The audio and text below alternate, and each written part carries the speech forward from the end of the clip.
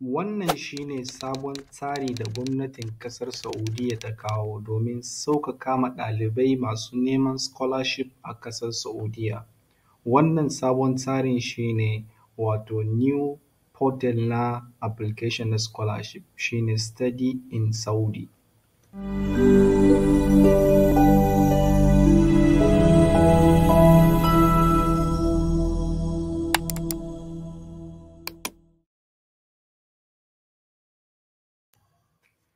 Ita wannan sabon tsari ko wannan sabon portal na study in Saudi Arabia wanda ƙasar Saudiya ta ƙirƙiro domin taimaka ma ɗaliban da ke neman scholarship a ƙasar Saudiya.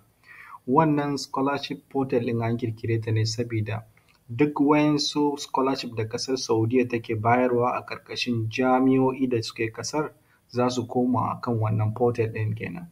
Idan mutum zai tashi applying na scholarship, kowane irin scholarship da ƙasar Saudiya take bayarwa zai yi applying ne direct through wannan official website na study in Saudi.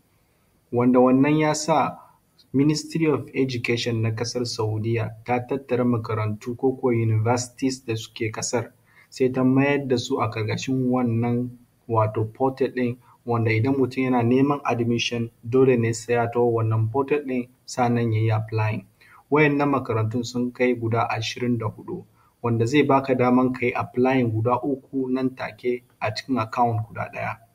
Wannan study portal ɗin kuma har yanzu ya baka benefit wanda za ka iya applying na application sama da guda ɗaya da kuma one account. Bayan wannan kuma da kuma one submission na document da za ka yi. Wannan wato study portal da aka ƙirƙira ta yi matuƙar wato sauƙaƙa ma ɗalibai gurin neman wato scholarship ko kuwa admission a ƙasar Saudiya. Idan muka duba abubuwan da wannan portal ɗin ya ƙunsa, za mu samu abu na farko mutum zai yi creating na personal account nasa a cikin wannan portal ɗin domin application na yau da kullum, wanda zai iya applying, zai iya reapplying, zai kuma iya reapplying da sauransu. Sai kuma abu na biyu, wannan portal ɗin kuma har yanzu an yi ta ne completely da Turanci, sannan kuma aka saka damarmaki na za ka iya canja wannan portal ɗin zuwa waƴansu yaruka har da ma Hausa a ciki. Wannan portal ɗin kuma har yanzu ta yi listing na waƴannan jami'o'i da suke ƙasar Saudiya guda 24 wanda mutum zai iya shiga kai tsaye ya yi applying na wannan jami'a through wannan portal ɗin, ba sai ya je official website na wannan jami'an ba. Sai kuma abu na uku, wannan website ɗin ko kuwa wannan portal ɗin ta samar da gurin da za ta ringa bayar da announcement game da wato scholarship na ƙasar Saudiya an buɗe ne ko kuwa ba a buɗe ba, da kuma publication na result. Wato wannan portal ɗin kuma tana ƙunshe ne da waƴansu wato nau'uka na karatu wanda ba a da su kamin wannan portal ɗin a ƙasar Saudiya. Abu na farko shi ne wannan portal ɗin ya yi categorizing na karatu a ƙasar Saudiya under 3 schemes. Scheme na farko shi ne wato fully funded scholarship wanda za ka yi karatu kyauta. Sai kuma partial scholarship wanda za ka biya wasu ɓangare a yafe maka wasu ɓangare. Sai kuma paid scholarship wanda kai ne gaba ɗaya za ka biya kuɗin makarantanka. To idan mutum ya taho a ƙarƙashin wannan portal ɗin zai samo waƴannan option guda 3 na karatu a ƙasar Saudiya, wanda a baya kafin wannan portal ɗin sai dai ka samo scholarship kai tsaye ko ko ka tafi jami'a portal ɗin kai tsaye kamin ka samo admission, ko dai in ma ka biya da kuɗinka ko kuwa ya zama ka taho a ƙarƙashin scholarship. Idan muka duba yanda wannan portal ɗin take wato gudanar da ayyukanta shi ne, idan mutum ya taho ya yi submitting na application nasa, zai yi selecting na jami'an da yake so a cikin wannan portal ɗin, sannan kuma ya yi submitting na required document a cikin wannan portal ɗin. Wannan portal ɗin ita ne za ta ɗauki wannan document naka gaba ɗaya ta miƙa ma jami'an da ka yi selecting, sannan bayan jami'an ta yi approving na wato takardunka ta ba ka offer letter, to sa'annan wato Ministry of Education za ta fara processing na wato ainihin scholarship naka. Wannan shi ne yanda wannan portal ɗin take aiki. Idan kuma muka duba idan an ba wa mutum wato scholarship a cikin wannan portal ɗin, wato zai samu abubuwa kamar haka. Abu na farko, zai samu free education wato duka kuɗin makarantarsa za a biya masa. Sa'annan zai samu monthly stipend wanda ya kai wato 840 riyals. sannan kuma zai samu accommodation wato gurin kwana, matukar kuma bai da aure. Idan yana da aure dole ne sai ya yi renting wato inda zai aje iyalansa. So sai kuma zai bashi round ticket wato tikiti na jirgi na je da dawowa, sannan kuma zai bashi free health care, sannan kuma wannan scholarship ɗin ƙarƙashin wannan portal ɗin har yanzu zai ba wa mutum wato daman ya samo inda zai samo abinci masu sauki a cikin makaranta. So a cikin wannan portal ɗin suna da required document game da kowane wato jami'an da za ka yi applying. Akwai wayansu list na mandatory document wanda za ka saka su a cikin wannan portal ɗin, wanda ba lallai ba ne ma ka fara applying na wannan makarantan, wato za ka iya submitting na wannan document ɗin kamin ma ka yi selecting na wato ainihin jami'an da za ka je ka yi karatu. Wannan document da wannan portal ɗin take requiring a gurinka su ne kamar haka. Na farko shine international passport naka, na biyu kuma shine birth certificate naka, na uku kuma sai a high school certificate naka tare da grade result, ma'ana kenan ka ce statement of result ko ka ce transcript na wannan high school certificate naka, da kuma diploma wato ma'ana kenan certificate na graduation ko kuwa certificate na wato bachelor's degree naka. Wayannan su ne abun da ake bukata na farko. Sai kuma na gaba ana bukatar medical report, sannan kuma da certificate of no criminal record. Wannan certificate ɗin shine wanda ake issuing a Najeriya a wato cibiya na NDLEA. Wato wannan su ne document da ake bukata. Sai kuma akwai fotonka wanda za ka saka shi, wanda foton ana son ya zama size nasa wato 4x6, sannan kuma za ka samu wato ID card na mahaifinka, sannan ka saka cikin wannan portal ɗin, kuma da ID card na mahaifiyarka sai ka saka cikin wannan portal ɗin. Wayannan su ne iya document da wannan portal ɗin take bukata kamin su fara processing na wato asalin scholarship naka su baka result a cikin lokacin da ya kamata. So akwai wasu har yanzu document wanda optional ne, ba dole ne ba ne sai ka sa wayannan document, amma kuma idan ka saka su zai sa ya zama ka fita daga cikin wato dandazon mutanen da ke applying na wannan scholarship ɗin. Sai ya zama kenan ka samo wani ɗan ba ko ka samo wani step wanda ya ɗara ka akan wayanda ba su saka wayannan document ɗin ba. Daga ciki shine wato reference letter daga gurin da kake aiki ko ko gurin da ka yi karatu, wanda wannan letter ɗin usually kai ne za ka rubuta ne da kanka kawai, ka rubuta abubuwa game da halayenka da kuma academic capability naka. Sai ka je gurin aikin sai ka ce musu su yi maka signing da kuma su sa maka stamp nasu. So sai kuma abu na biyu shine recommendation, wato recommendation letter wanda typically suna faɗa kenan taskiya. Wannan recommendation letter ɗin za ka same ta ne ko kuwa ana buƙatar ya zama daga limami na babban masallaci, sannan ko kuwa wato Arabic teacher na makaranta, ko kuwa na wato ɗaliban da suka yi graduating daga kasar Saudiya wanda suke a kasar ku. Su ne za su rubuta maka wannan recommendation letter ɗin. Za su yi bayani ne game da halayenka da kuma wato academic capability ka. Sai kuma akwai certificate of proficiency in Arabic, wato idan ka yi thesis ko ko exam na Arabic wanda ake bayar da certificate, shi ma yana ɗaya daga cikin wanda ake bukata optionally. Sai kuma akwai certificate na English, shi kuma idan ka yi ta ana bukatar sa optionally a cikin wannan. Sai kuma wannan portal ɗin ta saka restriction game da ages lokacin application. So wannan ages limitation ɗin idan muka duba za mu gani, idan mutumin da ke kokarin applying na bachelor's degree, so ana bukatan ya zama dai kada ya zama akalla kasa da shekara 17, sannan kuma kada ya wuce shekara 25, shine mutumin da zai applying na bachelor's degree wato degree na farko. Sai kuma masu neman admission ko scholarship na wato masters ko magister, su kuma ana bukatar mutum ya zama dai akalla wato mutum ya wuce ko kuwa ya wuce shekara 30. Idan mutum ya wuce shekara 30 yanzu ya zama eligible na wannan. So sai kuma mutanen da ke neman wato admission wato PhD, su kuma ana bukatar ya zama akalla sun wuce shekara 35. So wayannan su ne wato age restriction game da applying a cikin wannan portal ɗin.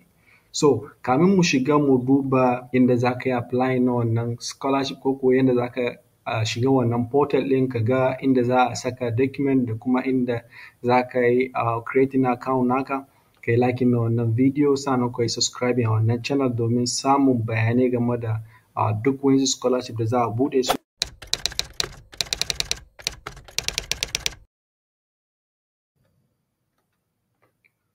Wannan shi ne wato official website na Study in Saudi. Kamar yadda kuke kallo wannan shi ne home page, rubutun duka a Turanci ne. Amma za mu iya canjawa zuwa duk yaren da muke so, amma bari mu canja da Hausa. Kamar yadda kuke gani, wato yanzu ya fara canjawa daga Turanci zuwa Hausa. Yanzu ya canja mana daga Turanci zuwa Hausa. Mutum zai yi scrolling na duka wannan website ɗin, wato duk rubutun da ke cikin wannan website ɗin ko wannan portal ɗin zai koma da Hausa, wanda za ka iya samun dama ka karanta duk abubuwan da ake son ka sani game da wannan website ɗin. Amma yanzu bari mu koma da ita zuwa yaren Turanci.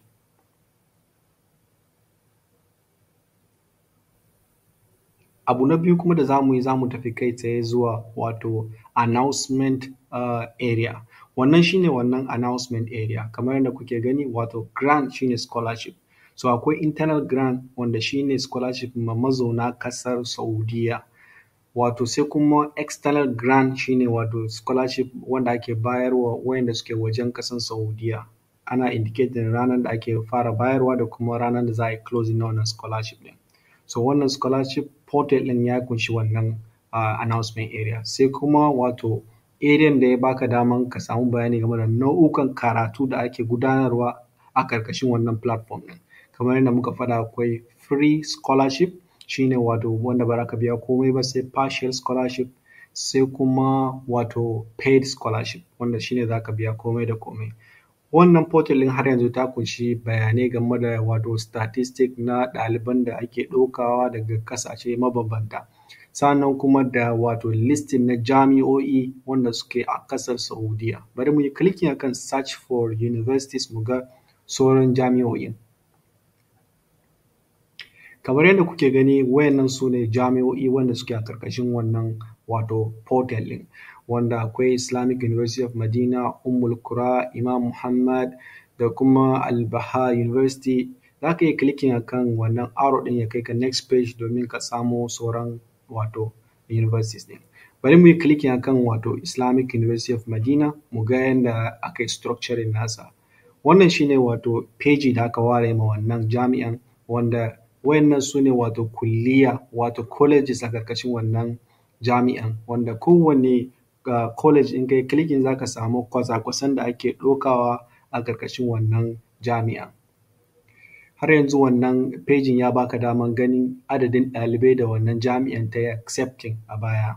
Sai kuma wato ya baka daman inda za ka latsa domin ka fara application na wannan scholarship ɗin, sai kuma link da zai kai ka wato asalin peji na wannan wato jami'a, official website na wannan jami'a ɗin kenan.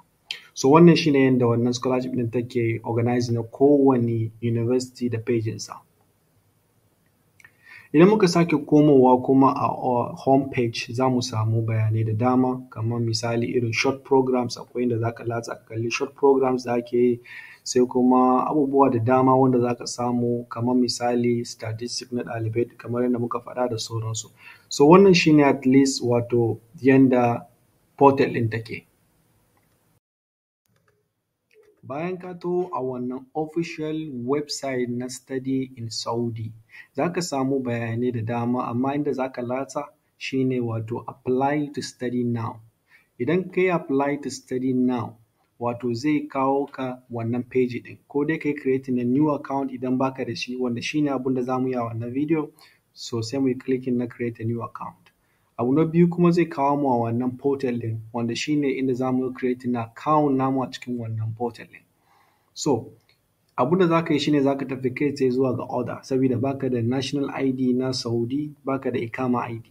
To yanzu abin da za ka yi sai ka saka wato email naka a nan, sannan kuma ka yi selecting na nationality naka.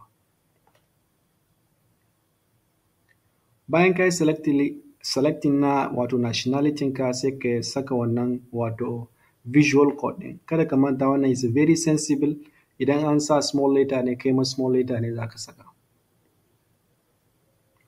Bayan ka saka bayanai ka danna next, zai kawo ka wato next page, shine wannan page ɗin kenan. A wannan page ɗin ana buƙatar registration data. Na farko akwai sunanka da ake buƙata da Larabci idan ka iya rubutawa, idan kuma baka iya ba za ka iya skipping na wannan. Sai kuma da Turanci shine dole sai ka saka. Sannan kuma za ka saka sunanka na first name, sannan da father's name, da kuma grandfather's name, da kuma family name. Idan baka da grandfather's name da kuma family name akan certificate naka, dole ne za ka saka, ko akwai akan certificate naka ko babu. Sai kuma ka yi clicking na wato gender ka, sannan kuma ka yi selecting na date of birth naka. An bayar da gurin sa date of birth guda biyu, ɗaya Gregorial sannan kuma na biyu Hijri. Amma duk wani wanda ka zaɓa daga ciki zai automatically computing na sauran. For the sake of example a cikin wannan bidiyon zan yi selecting randomly date of birth nawa 1995.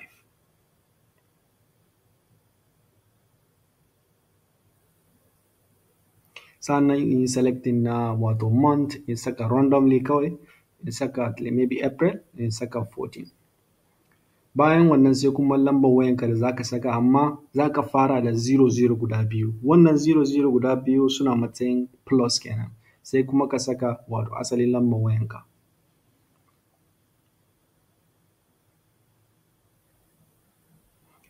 Bayan ka saka lambar wayanka, abin da ya rage shine za ka yi clicking na next.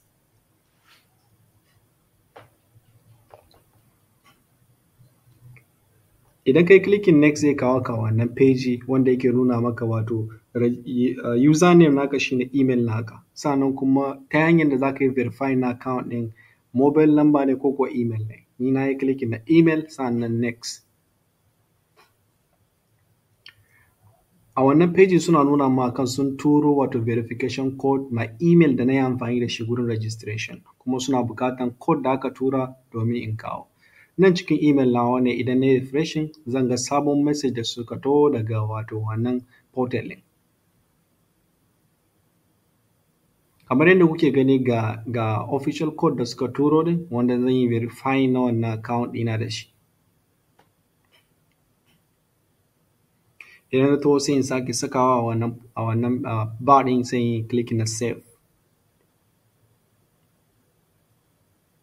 Daga nan sai ya nuna min successfully registered, wato sun riga sun yi registering nawa, sun yi creating min wato account a cikin wannan portal nasu, wanda duk lokacin da na tashi application sai in yi applying. Amma yanzu abin da za mu yi, za mu sake komowa email za su turo message na biyu, wanda wannan message ɗin shine na wato canja password na login naka. Kamar yadda kuke gani ga message na biyu da aka turo a cikin email, za su faɗa maka kai settling na wannan, kai set na password na login detail naka. Wannan email ɗin tana expired ko kuwa wannan link ɗin zai expired a 60 minutes kenan. Idan ka buɗe wannan link da suka turo ɗin zai baka wannan page wanda za ka saka wato login password da za ka ringa amfani da shi idan za ka shiga wannan portal ɗin. Sun bayar da misali za ka yi mixing na alphabet ne da lambobi.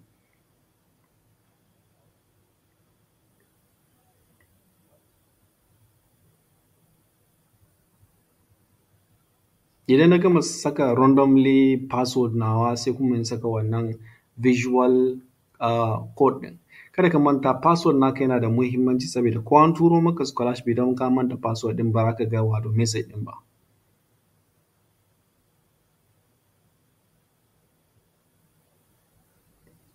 Bayan ka yi clicking na send, so wato ka yi saving na wannan password naka, zai kawo ka wannan page. Abinda za ka yi shine za ka sake komowa a wato page na farko wanda muka fara shiga na ganin wannan scholarship information ɗin. Wato sai ka tafi next page ko ka buɗe wani sabon tab sai ka sake rubuta wannan website da muka faɗa study in Saudi, sai ya kawo ka anan. Za ka samu portal ɗin shine wanda muka fara shiga na farko. Yanzu za ka gani an rubuta maka login, sai ka yi clicking a wannan login, sai kuma ka yi clicking na sign in saboda yanzu kana da account. Bayan na yi clicking na sign in zai kawo ni a wannan page. Na farko za ka saka email naka a nan, sannan kuma za ka saka wato password naka a ƙarƙashi, sannan za ka saka wannan lamba, za ka saka wannan code ɗin da aka saka sama sai ka saka shi a nan. Bayan ka saka wannan code ɗin sai ka yi clicking na dukhul wato wannan button na ƙarƙashi ɗin. Yanzu zai kawo ka still a wannan page na wannan website amma yanzu abin da zai canja shine yanzu zai signing naka a ciki. Kamar yadda kuke gani akwai ɗan bambanci kaɗan da kamin na yi signing a ciki. Ta yadda za ku gani yanzu zai iya ban dama in log out, sannan kuma zai bani dama in kalli my services shine wato profile nawa kenan wanda zan gani a my services, sannan kuma da my request idan na yi submitting na wato scholarship kenan zai zama cikin my request, sai ya ringa dubawa an yi sake result ne ko ba a sake result ba. So nan shine profile nawa, zan ci gaba da filling na wannan profile ɗin. Sabida bare allowing naka ba ka yi submitting na kowane scholarship sai ka yi gama filling na wannan wato asalin profile ɗin. So profile ɗin normally ne haka. So za ka saka bayananka ne da su passport detail naka ne sai ka yi clicking na save and continue. Bayan ka yi clicking sai ya kai ka page na biyu shine contact details. Bayan ya kawo ka wannan contact detail ɗin shi kuma za ka saka lambobi ne na wanda za a yi contacting nasu in case of emergency da sauransu.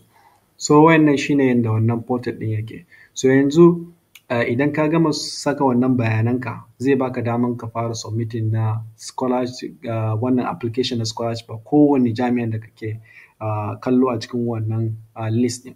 So misali idan muka sake towa Islamic University of Madina, idan muka yi clicking na apply, so zai ba mu wani access na apply. Amma yanzu da ban yi submitting, ban gama filling na profile nawa ba, yana ce min in tafi zuwa profile nawa in gama cika wayannan bayanai, sannan zai bani dama in fara application. So wannan shine typically yanda mutum zai iya shiga ya fara wannan application na scholarship ɗin da sauki. So wayannan su ne yanda zai yi. Bayan ya yi clicking akan kowane wato jami'a, idan ya yi clicking na apply zai kawo shi wannan section da zai saka wayannan document da ake buƙata, saboda an riga an samo bayanansa tun farko daga cikin wannan portal ɗin na account nasa. So kamar yadda kuke gani my request shine inda za ka samo bayanai game da application da ka yi. So ban yi ko guda ɗaya ba, na haka gashi babu wani scholarship da na yi submitting.